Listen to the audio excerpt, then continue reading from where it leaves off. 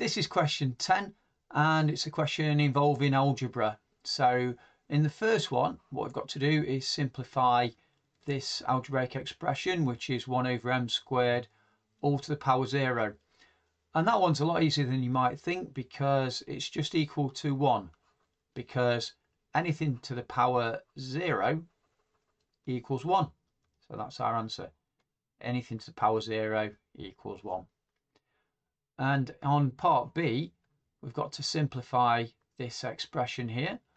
And if I just write the bottom part out in longhand, then we've got the top line as it already was. But if I write out that squared bracket, we could see that, in fact, we just repeat the bracket like that. And so one of those brackets would cancel with the bracket above, which is the same.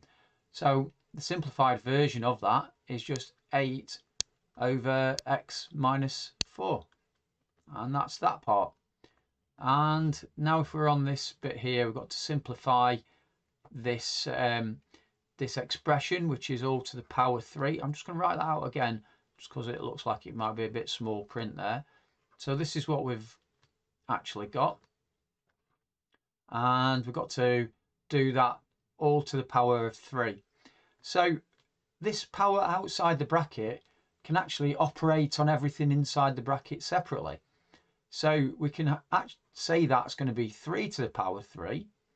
And then if we do n to the 4 to the power 3, then what we have is the rule where we multiply the power outside the bracket with the power inside the bracket. So that actually becomes 3 times 4 there is the power on the n, and that's 12.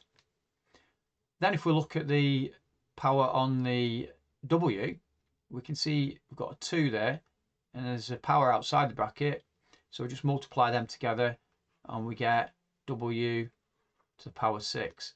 So really the only bit I can simplify on that now is just the 3 to the power 3. So 3 to the power 3 means 3 times 3 times 3, which is 27, and that's still n to the 12 w to the 6, and that's it. So I hope that's been helpful to you, and if it has, please consider subscribing to our channel and also giving the video a thumbs up. Thanks for watching.